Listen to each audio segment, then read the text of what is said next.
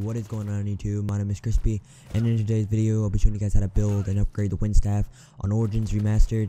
Now before I start this video, I do want to mention that the intro that I was using at the beginning of this video will now be my intro for the rest of my YouTube videos, because I think that's way better than my other ones, and I just prefer that one better.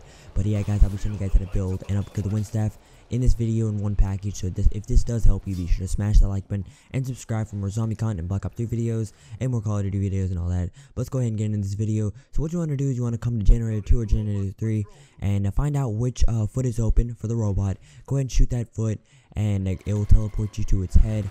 Send you to its head, and I've already picked up all these pieces, but I'm just showing you. And whenever you come inside the robot, you'll see the piece. It should be right there.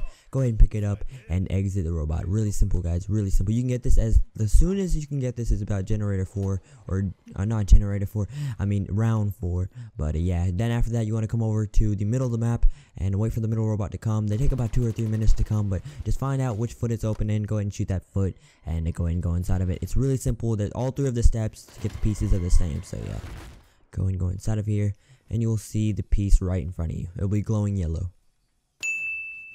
Alright guys, once you pick that up, just go ahead and exit the robot. And the final piece that you want to pick up is at church. So just wait for the church robot to come, shoot its foot open, and wait for the foot to come, and then go inside of its head, and then pick up the piece. And then there you go guys.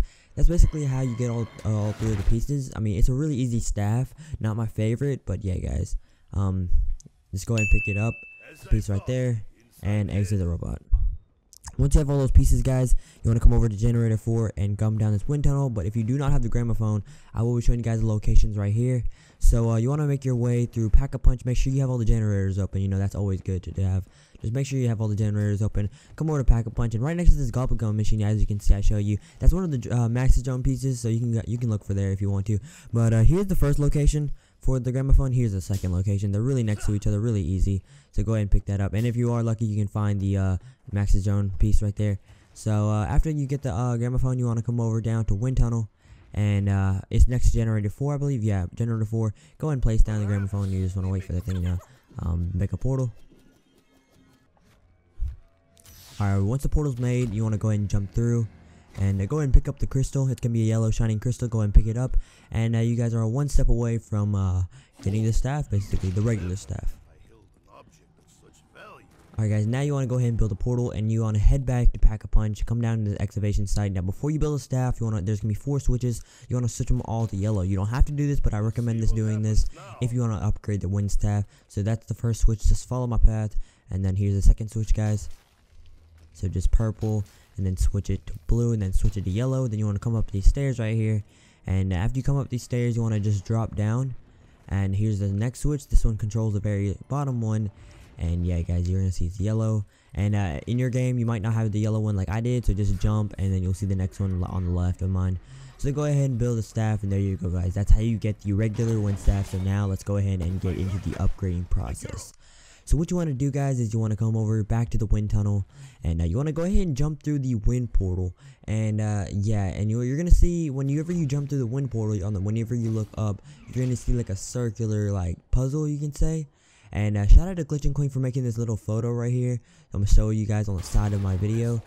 Just go ahead and copy this from top to bottom. Just come back to this video, screenshot this, whatever. Just as you can see, I'm copying this exact same thing.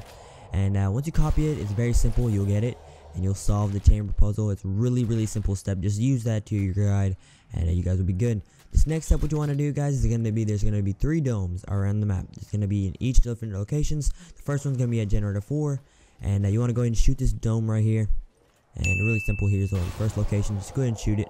Now you just want to follow my exact path, and I don't know if it's timed or not, so go ahead, just run. Just fucking boost, you know what I'm saying? So go ahead and follow my path, come through the church, come behind church, you know what I'm saying? And as you can see right here is the second location. Just jump, shoot. I was just making sure, so I jumped and shot again. There we go. And there you go. As you can see, the smoke changes. I guess you'll know if the smoke changes, but I'm not sure. Here's the next location. I don't know, I was having a lot of trouble with this. I shot it like 3 times, and on the 3rd time it worked. So here you go guys. As you can see, I got it finally, and you'll see that you got them all, because you'll see the blue light in the sky. And there you go, guys. So as you can see, I saved you all the hassle in order to change all the switches. So now all I gotta do is just shoot this yellow orb, and you guys will be good. That's all you gotta do to upgrade the wind staff. Really simple staff. Not my favorite, but you know. After that, guys, you want to come to the wind portal. It doesn't matter what portal you come out of or come through, and go ahead and place your wind staff in the portal, and you'll see that the wind pedestal will be opened up enlarged. Go ahead and place it in. You guys will be good. All you guys need to do is basically get a couple souls, get a couple kills, and you guys will be good. And that's how you get the ultimate wind staff. It's called a Boros Fury.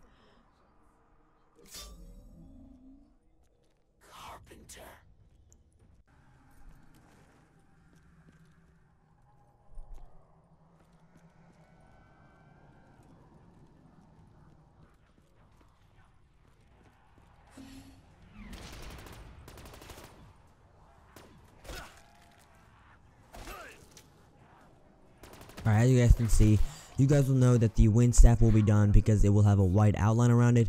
Go ahead and go pick it up, and it will be called the Boros Fury. And what this does is if you hold it down, charge it, it will make a tornado. All the zombies near it will be sucked in. But there you go, guys. That's the simplest tutorial I can make for the ultimate wind staff. If this did help you, be sure to subscribe and like. Peace out.